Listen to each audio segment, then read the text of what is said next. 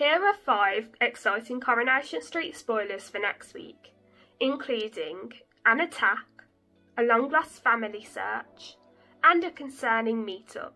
You don't want to miss out. Spoiler 1. Nathan gets attacked. Bethany overhears Dee Dee's conversation with Carla and Nina regarding Lauren's phone messages. She then sneaks into Dee Dee's office and reads the file on Lauren's case.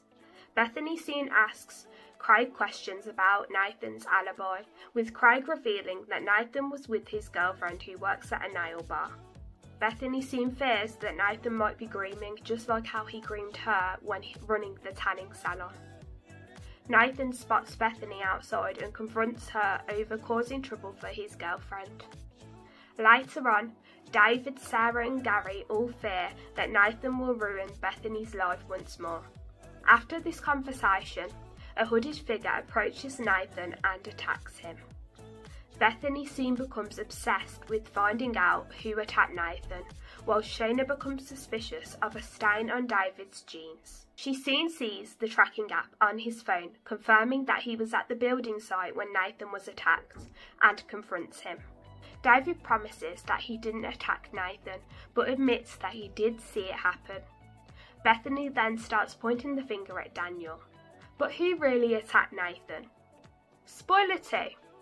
George gives Glenda a peace offering.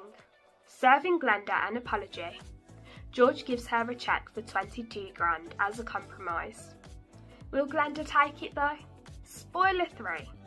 Bernie tries to track down her son. With Gemma and Dev suspicious of Bernie, Dev finally gets her to admit that she had a son called Zodiac, nicknamed Zach, who she put into care. He was then adopted and changed his name to Christopher Green. Hoping to track her son down, Bernie comes to a dead end when she realises that the last person with the same name as her son on her list died of cancer. But is this Bernie's son? Or is he still out there? Someone may be in danger in our next spoiler, so stick around to find out who it could be. Spoiler 4. Toya has concerns for Leanne's safety. Toya does some research into the Institute and finds a worrying post that is later taken down.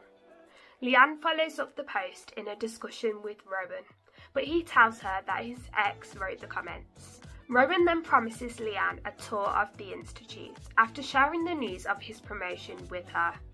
Toya becomes even more concerned for her sister's well-being, though when a guy called Jared from the Institute offers to invest in Simon's business.